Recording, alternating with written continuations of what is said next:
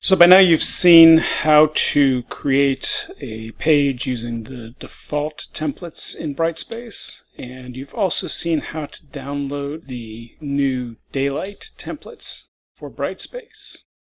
And I want to show you what impact using those new daylight templates can have on a page. As we're getting started here, I'm going to take a look at my Survey of American Literature class that I'm working on. And again, I've got some lecture notes that I want to post to the students to make sure that they're taking a look at them and kind of getting some of the key ideas and being able to refer back to it throughout the semester as well. Now, if you remember, one thing I want to make sure I've done when I start working in a course in Brightspace, if I want to use really any templates, but in particular if I want to use those built-in templates, from anywhere in the content section, doesn't matter what module you're on or anything like that, come over to this settings button in the top right corner, the little cog icon. And again, first of all, you want to make sure that enable HTML templates is selected. And then you want to make sure, if you're going to use the daylight templates, that you've identified the correct folder for that. So again, just to check on that, we can click on change path here. And I can see right there that I've got the Brightspace HTML template already selected, so I don't need to make any changes there.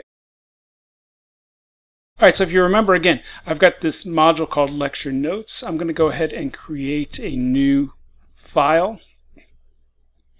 Again, that's what Brightspace refers to as creating basically a web page within this content section. And I get the blank visual editor screen.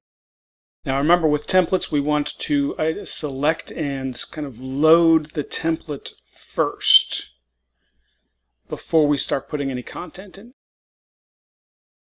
I'm going to go ahead and give this a title because it's going to fuss at me later on if I don't. And then right next to that field, I'm going to select a document template. And now if you'll remember from the other, the default templates, you don't have as many options. And to be honest, the options that are there are not as kind of useful sounding, right? So you've got a lot more to work with in Daylight. In addition to it, I think being a slightly more attractive design, right? So you can go with a blank page. You can go through these and just kind of see what they look like. And again, you can use them however you want to. Most of the time, I like to use just the basic page option here. So I'm going to go ahead and click on that. And we can see that loads right there. And again, it's just the basic template for this model, right? The basic page. It's got that built-in kind of desktop image and some layout, and it's got some information in it as well in terms about copying and pasting text with formatting. And you do want to watch out for that. It can be a little confusing. The undo button, I think, as Janice has said before, is your best friend in this visual editor. So I copied all of the text straight from the last page that I was working on, the original page that I worked on in Brightspace without any real formatting at all. So I'm going to come here and I'm going to go ahead and select all of their text because we want to get rid of this. I'm going to get rid of this little note at the bottom as well. And you'll notice down here the option for a logo as also. So you want to leave that bottom footer. But I've selected all that, and now I'm just going to go ahead and do a paste, and let's see what happens. And it came over pretty well, right? Things seem to work out, right? It's captured the heading, right? But it's changed it to the new style. Some things we can see here, those bullet points are a little more spaced out. And again, the table is, I think, more nicely formatted. So I'm going to go ahead and just to see how this looks, go ahead and click on Save and Close.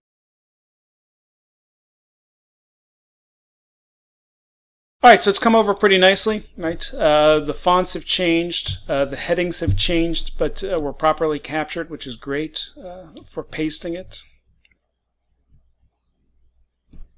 If I switch over real quickly to my earlier class that I'd started with, this is what this list kind of looked like to begin with, right? Just basic text, bold headings, real small bullet point text, right? That was about it, right?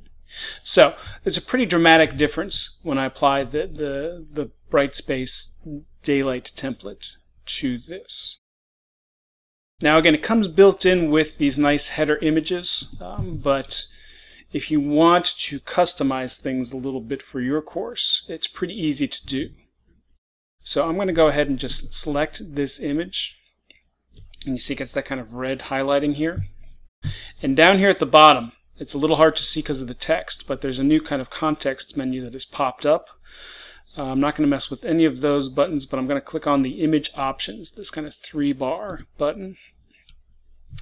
And I'm going to switch over here to upload, and I'm going to drop in the image that I set up to use this. You'll notice the dimensions, right? For these header images, they should be about 1200 pixels long. They shouldn't be more than 300 or 400 pixels tall. Otherwise, you're gonna take up kind of the whole screen with the header image, and I don't think you want to do that. All right, and it swaps it right out there as well. I think that's a more appropriate image for a class in early American literature. Unfortunately, it is all just a bunch of old white guys. But we can fix that a little bit, again, by decorating this.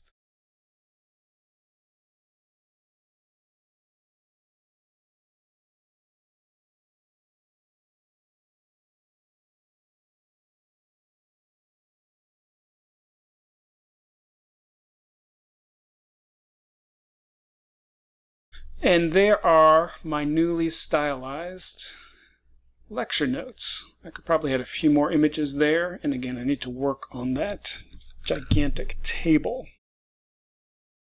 But we can see the difference, right? We go from this to this. We're supplementing it with imagery, but we're really not adding extra content. What we're doing is making this more stylish. We're making this a little more attractive. And I can create kind of a custom theme now going throughout. So all of my lecture notes may have this image at the top so that when the students load the page, they're going to recognize it right away as, hey, there's that image of those old white guys sitting around talking. That must be the lecture notes.